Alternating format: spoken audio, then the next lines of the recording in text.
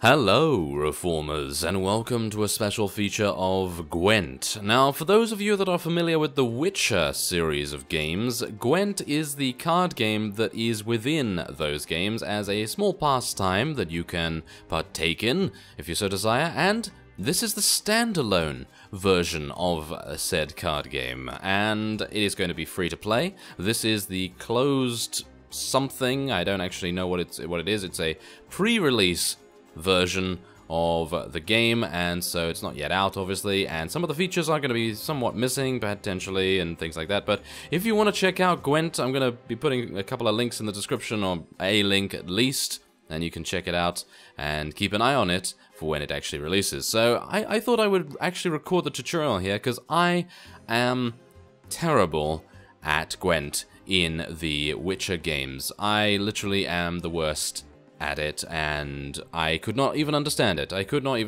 So I thought, well, if I cannot understand it, then some other people may also not be able to, and I thought, well, let's do the tutorial together. So this tutorial will help you get started, and you'll get some free cards once you complete it. If you're in a hurry, you can skip it by pressing escape and return to it later from the main menu. Oh, well, that's nice. Yeah, that is actually nice. Didn't actually read that before, but anyway, let us continue. GWENT is a game where two armies lock in mortal struggle on the field of battle. The goal is to win 2 rounds against your opponent. These crowns show your progress towards victory. The top crown is your opponent's and the bottom is yours. You get half a crown each time you win a round. Get both halves and you win the game. This is the total strength of your army. We currently have 13. Whoever has more total strength at the end of a round wins and gets half a crown. Alright. As you can see, some cards have already been placed on the battlefield. These are units. Placing them on the battlefield increases your total strength. So, it is our opponent's turn apparently right now. Each player can only play 1 card per turn. Once this is done, it is the other player's turn. Your opponent will play first in this match. Okay, so he's playing... What is it? I don't even know. Okay, so each unit has an assigned position determining which rows it can be played on. For example, the Fiend can only be played on the melee row. The Vran Warrior card can only be placed on the ranged row, and the Griffin card can only be placed on the siege row. Okay, well that's easy enough, right? You can tell which row a card can be played on by looking at the icons on the left side of the card. So this is a ranged card, I assume. These are melee cards, and I don't actually have a siege card right now, but I suppose we'll find out what that looks like soon. I think it's probably a ballista or something along those lines. Play the Geralt card, or Geralt card now. To do so, highlight it and double press enter, or use that to drag and drop it on the battlefield. Okay, so where is Geralt? Ah, there he is. So I'm going to be placing it here. Damn it. Damn it. Damn it. Yes, that's what he says. Okay. You have played Geralt and his strength has been added to your total. This means your total strength is now higher than your opponent's. Play your remaining cards in any order. Okay, so yes, that's absolutely fine. I'm going to play the ranged fellow here. Aye, aye, sir.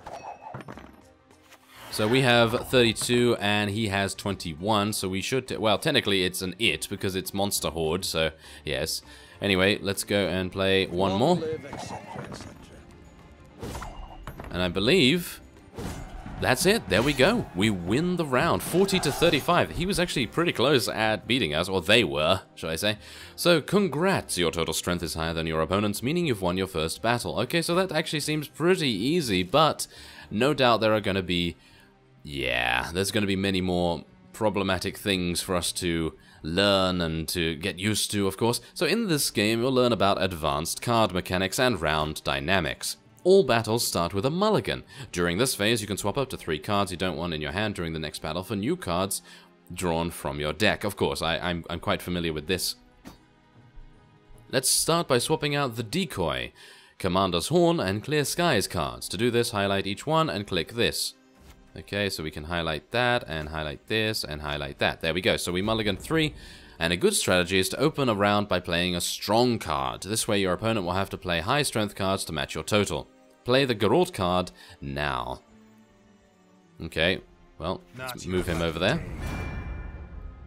Your opponent is about to play a card that musters more cards to the battlefield. This means all copies of this card in your opponent's deck will instantly appear on the battlefield. Wow, that is pretty strong. Okay.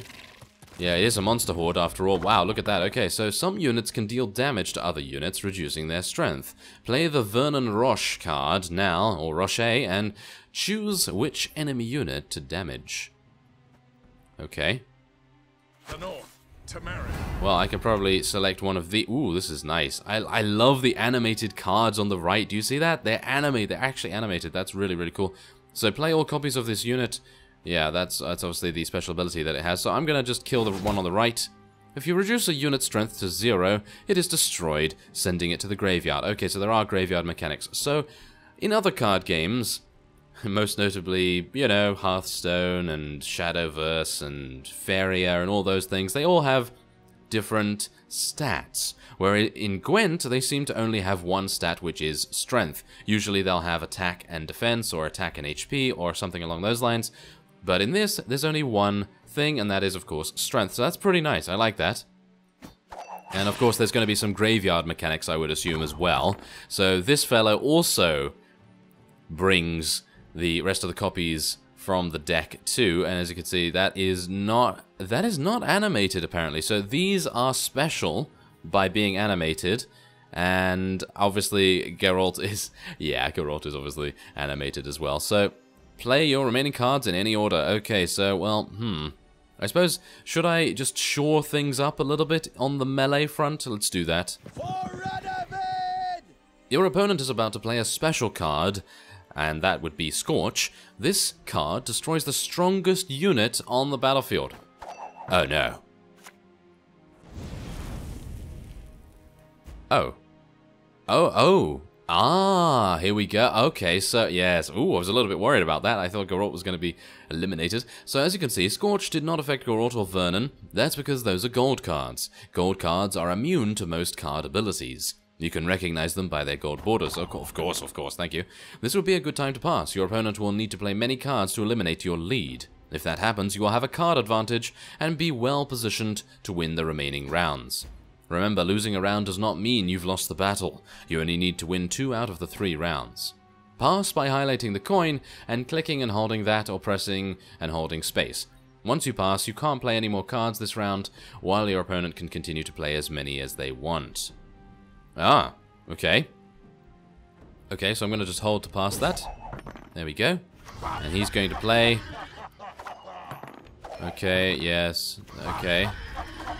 Wow, we're passing quite a few times by the looks of things. That's absolutely fine, though. He's passing now. Okay, so we lost the round here. I would assume that that's obviously intended. We now start another round. Your opponent won the previous round, so they start. At the start of the second round, both players draw 2 cards from their deck.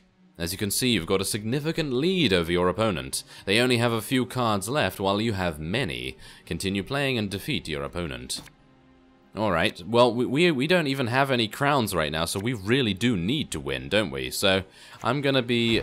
Well, I think I'm obviously going to just match his melee over there. Ooh, that dealt some damage to us, that dealt some damage. Okay, so I'm gonna go for another one. Long live, etc., etc. Okay, let's go for a range. I don't know whether... I don't think it makes really any difference. But, let's see. Ah, now you have more total strength than your opponent, who has just passed. There's no point in playing any more cards. Remember, you must have some cards left to play in the last round. Pass now to win the round, highlight the coin, and do that thing. So, let's do that. Okay, so we win that round. So, once your opponent or yourself decides to pass, that means the entirety of that round is passed, and they get the opportunity to play as many cards as they so desire until you win the round, or until you get more strength than the other player, and then you can pass, obviously, then, and you don't have to play any more cards. So that is actually good. That's quite nice. There doesn't seem to be a resource system as well, so that's quite refreshing too. So now let's see it. Let's see here.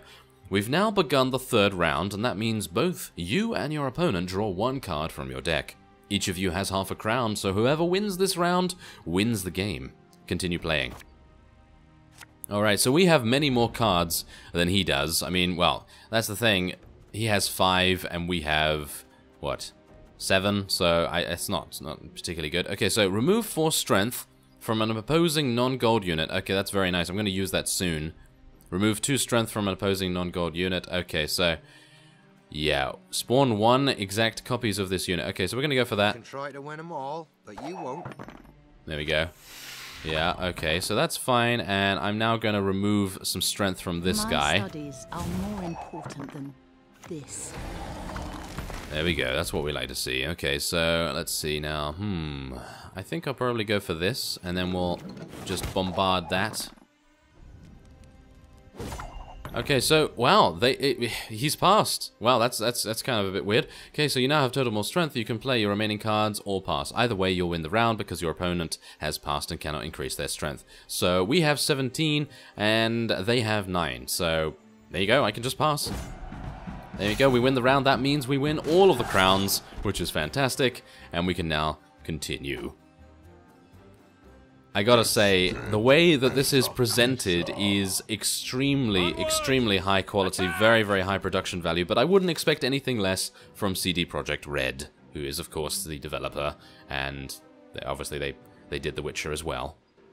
Alright, so, as you can see here, use what you learned in the previous match and swap out cards you don't want to use in this battle. When you are satisfied with your cards, press Escape to start the game. Well, that's the thing. What am I going to do here? Well, I like all of these cards, actually. I like the Poor Infantry because it spawns 2 of them. I like that a lot. That's pretty good value, I suppose you could say. But, oh, do I have to redraw some of them? Okay, I guess I'll redraw one of these. Oh, oh, wow, okay, so I got that. That's perfectly fine. And we'll redraw one of these. I guess we'll just redraw both. There we go. In this game, you'll learn how to use leaders. But let's start by playing a unit. Okay, well, we'll go with one of these. Long live, etc., etc. Okay. Oh, yes, there's the leader. Okay, so your opponent has used his leader. Leaders can only be used once per game. Using a leader ends your turn, just like playing a card. To use your leader's ability, drag your leader card onto the battlefield. Using that, press X or highlight your leader card and press that. Okay, so spawn an exact copy of a friendly bronze unit. Alright. Onward! Attack! Wow, that's pretty amazing. That is pretty amazing. I like that. I like that. Okay, so your opponent is about to play a weather card. These cards reduce the strength of all units on a row to a minimum. They both... well, they affect both sides of the battlefield. They both affect, yes, sides of the... okay, well, whatever. Meaning both you and your opponent will feel their consequences. Oh, no! That is not good. Okay, so he's going to play that here, isn't he? Yep, he's going to play that there. Okay, I thought so. Weather cards are usually used when your opponent has significantly more strength than you on a specific row. Remember, like most cards, they don't affect gold units, such as Geralt. Okay, you can remove the negative effects of weather cards by playing the Clear Skies card, which was just added to your hand. Ah, very nice. So that's good, I like that. Okay, so we can just play that. Oh yes, very, very high quality, isn't it? Oh yes, very good. Okay, so I am actually very much enjoying this so far. And there is a full, apparently, a full story campaign as well to be had, as well as, of course, multiplayer modes and various other things. But, what's this? The Commander's Horn card has just been added to your hand. You can place it on any row to double the strength of all non-gold units on that row. Wow. There are some really powerful abilities here. Okay, so let's do it. That is insane. As you can see, you now have a significant lead over your opponent. You can now pass and win the round. Yes. Wow, that was very, very easy, but in actual fact, you have to have the right cards, otherwise you're going to have some problems, perhaps. Okay, so now you know the basics. Continue playing to find out more about the game, the tactics you can set in motion, and the foes you will face. With each battle, you'll gain experience and hone your skills. Use that knowledge to bring your enemies to their knees. Good luck and have fun. Well, thank you very much. Okay, so I'm going to just start with a regular unit here. Of course, playing the spiders. Okay, so we are very, very much beating him right now, but obviously we need to be a little bit careful about things. So what I'm going to do is I'm going to do a ballista and actually hit one of them. Remove that from the board reasonably quickly. Now we do need to be careful not to play all the cards, because we just want to beat him in this round. We have 13 and he has 11. So, I guess we're just gonna go for Geralt here, because he's a gold card, he can't really be removed or anything, so I think that's kind of nice. And I think I'm gonna try and remove another... Probably try to deal damage to this, I think. Okay, so we technically have... What is it? We have 32 and he has 21. Is he gonna be able to even beat that? It doesn't look like it, but this is the final round, so it doesn't really make sense for me to do anything else apart from actually just attack all the time, so I'm pretty happy with that, actually. Politics. Ah, what's that? Ah, yes, okay, so yeah, clear skies, obviously I don't have that right now, but this really doesn't make too much difference. We are still winning, very much so, and I'm going to be placing this here, and then we're going to play the Commander's Horn if he does not pass now, because there's no, I don't think there's any way he can win, but we're going to do that anyway, so let's play that here. 58. Yeah, I don't think he can win now. It's almost impossible, actually. Should I just pass? Should we just pass and see? But I don't really want to do that, just in case. Yeah. Okay, well, let's just play that and get rid of that. Okay, well, I think... Yeah, I'm gonna pass. There's no way. Yep, there's no way. I should have done that way before, but I was just making sure. Just wanted to be 100% on that particular decision. But there you go. We were... yes, we were victorious. Of course, it is the tutorial. So, anyway, congratulations. You've completed the tutorial. Now that you've mastered the basics, get ready to test your mettle against other players. Good luck and have fun. Do you want to play the deck builder tutorial? I would like to, but what I'm going to do is I'm going to end this episode off here. And do you want to see more? Do you want to see more of Gwent? Because I don't know. I think it's really fun. I think it's really fun so far. So yeah, if you want to see more, let me know by hitting buttons and commenting and doing things. Yeah. So of course. So I thank you very much for watching, and I will see you next time.